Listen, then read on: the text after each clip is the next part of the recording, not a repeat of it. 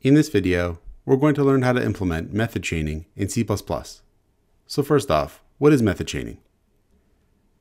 Let's say we have an object like this, some kind of object type here, and then we've made object 1. We can call methods of the object like this: object1.method1, object1.method2, object1.method3, and so on. But with this approach, we repeat the identifier object1 3 times. Method chaining allows us to call the methods like this: object1.method1.method2.method3. So object1 is no longer repeated, and we can read from left to right, just as how text is read in many different languages. So it's actually a bit of a debate as to whether method chaining is actually worth it or not. I'll post a link in the comments to a research paper on this topic. But it seems like in situations where we have chains of methods that act on the object, for example, setter methods, that it seems to be beneficial. It's used extensively in jQuery, a very popular JavaScript library. But I will say it's debatable. It's something where programmers argue about this, and people might be right, people might be wrong. There's probably certain situations where method chaining is useful. So let's implement method chaining now. The first thing we'll do is make a basic rectangle class. We'll say here class rectangle, and our rectangles are going to have some public member variables: length, width, and a color. And then we'll make a constructor to build our rectangle objects.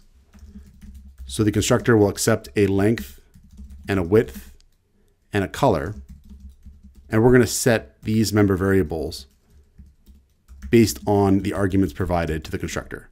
So we'll set length to set length, we'll set width to set width, and we'll set color to set color.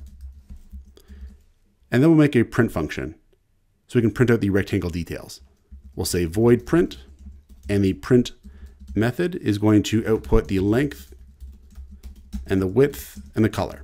So output the length, output the width, and then we'll also output the color. And then we'll try making a rectangle object and just make sure these methods work. And then after that, we'll try to implement method chaining. So we'll say color here, and then end line. Okay, so let's make a rectangle object and try to print it. So in the main function, we'll say rectangle, rectangle1, and we'll say 4, 5, and red. And then we'll call rectangle1's print function. So we'll save and run our program, and we'll get a red rectangle of length 4 and width 5. So now that we've defined a basic object type here, let's implement method chaining. To implement method chaining, we'll make a series of setter methods, because that's a typical use case for method chaining. And the whole trick to making method chaining work is we're going to have each method return a reference to the object instance. So it's going to look like this. Here we'll say rectangle and set color,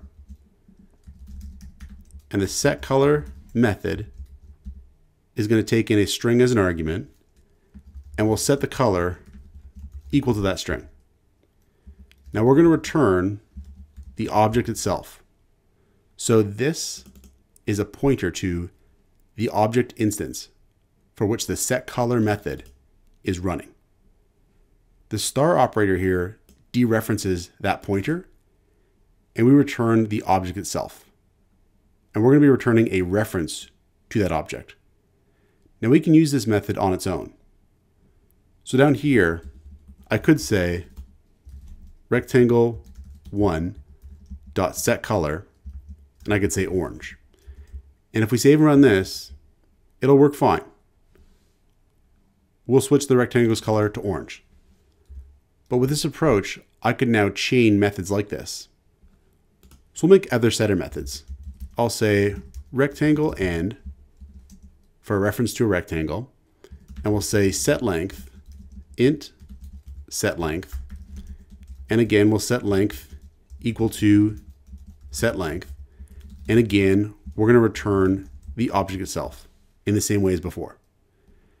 Now I can actually say dot set length here. And I can change the length to maybe 10. So if we save and run this, we'll change both the color and length member variables of that rectangle object. And we're doing it on one line now by chaining the methods. And it's kind of cool. So basically when we call set color, this expression here is going to return a reference to the object instance itself. Then at that point, set length is going to be called. We could also make a set width. So here we could say rectangle and set width, int set width, and we'll set width equal to set width. And again, we'll return a reference to the object itself. And here we could say set width, maybe I'll say 2, and we can save and run this. And now we'll find the width has also been changed. So this is how we can implement method chaining in C++. Check out portfoliocourses.com, where we'll help you build a portfolio that will impress employers.